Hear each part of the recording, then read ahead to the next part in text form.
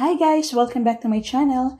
Today's video, I will share to you the iOS 14 secret button on your iPhone. But before that, if you're new to this channel, please subscribe and hit the bell button to be updated with our latest upload.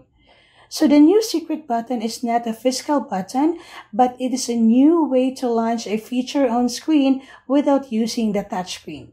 So please take note that this feature is available only for iOS 14. So if you aren't on iOS 14, kindly update your iOS by going to your settings, general, and then software update.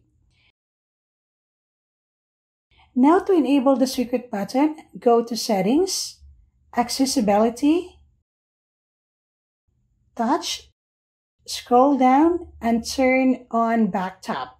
The iPhone users can just tap on the Apple logo at the back of their smartphones to launch several new functions like App Switcher, switching on the mute function, or taking a screenshot.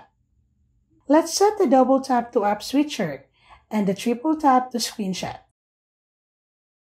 So let's try to test this feature. When I double tap the back, it should bring me to the App Switcher. Okay, so it's really working. Now let's triple tap. And it took a screenshot. So that's it guys. I hope you learned something from this video. As always, don't forget to like and subscribe. See you in my next video. Bye!